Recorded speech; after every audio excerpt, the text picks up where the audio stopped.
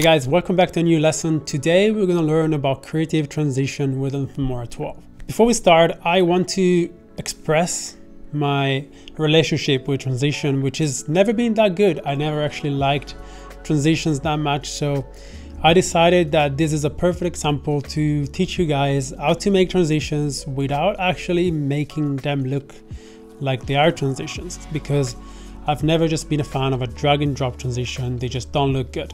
Doesn't matter if you're going from a drone shot to a camera shot, from a GoPro to a drone, every transition should be planned ahead and it shouldn't just be a drag and drop plugin. Before we start editing, let's download Filmora 12. Click the link below, click download, install it, and now you're ready to follow along this tutorial. In this specific video, we're going to cover the cut to motion transition. This is just a simple cut, but if done well, it can make your transition look seamless. The reason is because if you're looking at the scene wide and then you're looking at the same scene medium or close up and you cut in between them, it's a transition that just makes sense. So your eye and your brains are ready for it, which means this transition will look extremely seamless. This is all this transition is about. Transitions are not fancy zooms or pans or whatever that is. Transitions has to be a way to switch between two shots without the audience to actually noticing the cut. So every time I go out and shoot, I actually make sure that whatever I'm shooting, I'm getting a wide, I'm getting a medium shot, and I'm getting a close-up shot, so I can cut in between them. If it's an action shot, I always make sure to get a wide shot and then a medium shot, so that I can cut in between them within the action, seamless. All right, here's an example. Let's have a quick look at this sequence.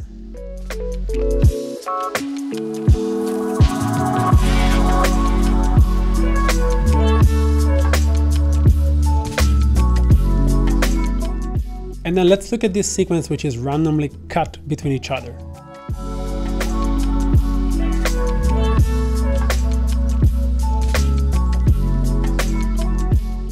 Can you see the difference? To me, it's incredible. Cutting to the right pace, to the right motion can make or break your videos. So remember to pay attention when shooting, and remember to just script your transition beforehand, not just make them up in post-production. Now let's take a look at these two shots, for example. The first one is some coffee beans just falling, and the second one is coffee actually pouring. If we just make a simple cut in between these two shots, it's just not gonna look smooth. But if we add a bit of motion in between the two shots, and the motion is the exact same motion from the start of the first shot to the finish of the second shot, this will make our transition so much better. Again, these two shots were not thought through. These two shots weren't thought to be cut together. But by adding some motion and with cutting to motion, they work. It's all about getting creative and trying to find out the best way to cut between two shots without letting the audience actually see these cuts. So next time you go out and shoot, either pre-scheduled transition or while you're in the field and shooting, just think about how can I make two shots match each other? How can I make these two sequences match with each other? So just actually think it through, don't just shoot a bunch of stuff and then hoping for the best. That's it for this one, guys. I'll see you guys in the next video.